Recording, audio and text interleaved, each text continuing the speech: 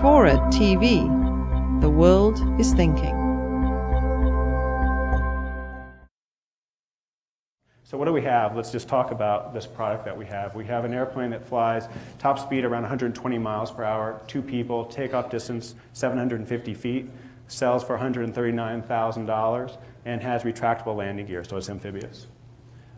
It flies great. We're going to show you some flight video that's really cool in a second. The performance on the water, like I said earlier, may be the best ever done, and you'll see that as well. Looks cool for sure, and the folding wings, you know, give you the freedom to one-up your neighbors if you want to take it home and store it there, right? But this whole notion of getting the airplane out of that controlled environment that Kirk showed you earlier is a huge mission for us. And, you know, it means now, just like you take your wakeboard boat to wherever lake you want to go, you can take your plane out there, and you can use the lake as your airport. The cockpit, and we'll open up the canopy outside afterwards. You can take a look at the cockpit, something we're very proud of. The goal was to deliver something that existing pilots found completely credible and met all of their needs for a recreational flying mission. And yet at the same time, someone who had never flown before could look at this cockpit and say, oh, yeah, I could do that. That feels like something I could do. And that really has been the universal response to this. Safety, of course, is a huge deal, and there's a lot of safety features designed in the airplane. This is the most dramatic. It's not something we invented, but the application to this airplane is perfect. It's a complete airplane parachute, rocket deployed in about 2 seconds, and brings the entire airplane down to the ground safely. It's an option.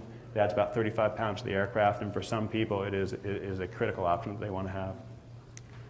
So why don't we show some flight footage, and Kirk will give some commentary on it. All right. So a few minutes here. This is actual B-roll, so it's not edited. It's just a bunch of cut to the airplane flying, kind of doing its thing out of flight test.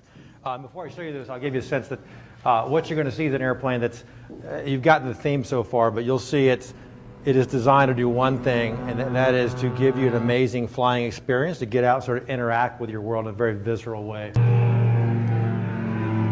Airplane's very maneuverable. Takes off pretty quickly on the water. About 500 to 700 feet.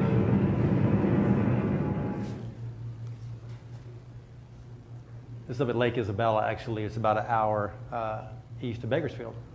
It's a beautiful place to fly.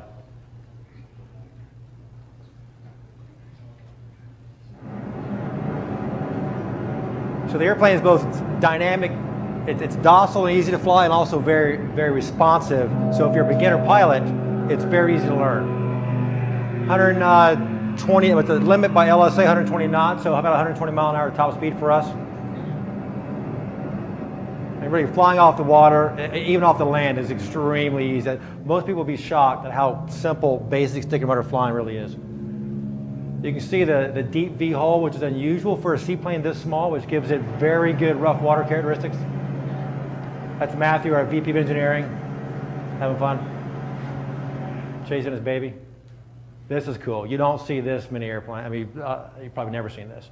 But it can maneuver somewhat like a jet ski. So, and it can do so very safely. So it ends up turning, not just landing on the water is a functional thing. You actually land on the water, you can blast around and have fun.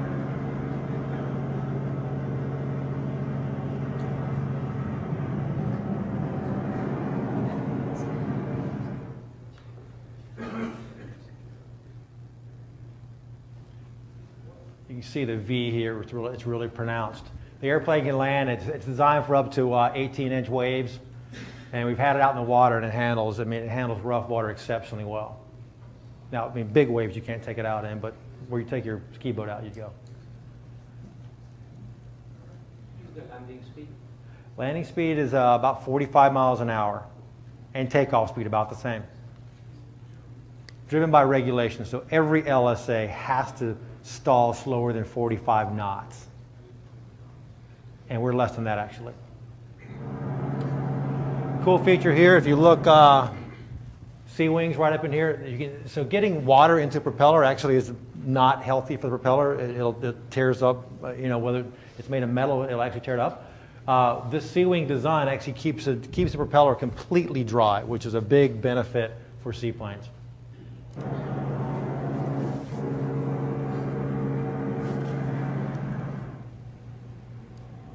You can launch it or retrieve it on that trailer like a boat at the marina.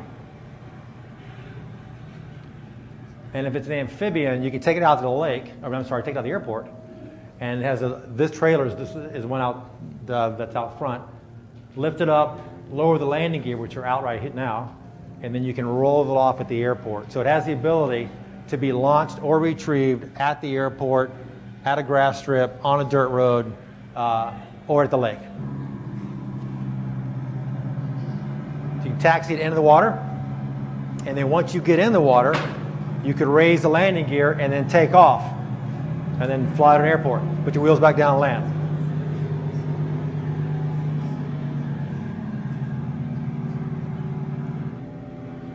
Or do the reverse. Come out of the water, park in the parking lot, go have lunch, and then go back in the water.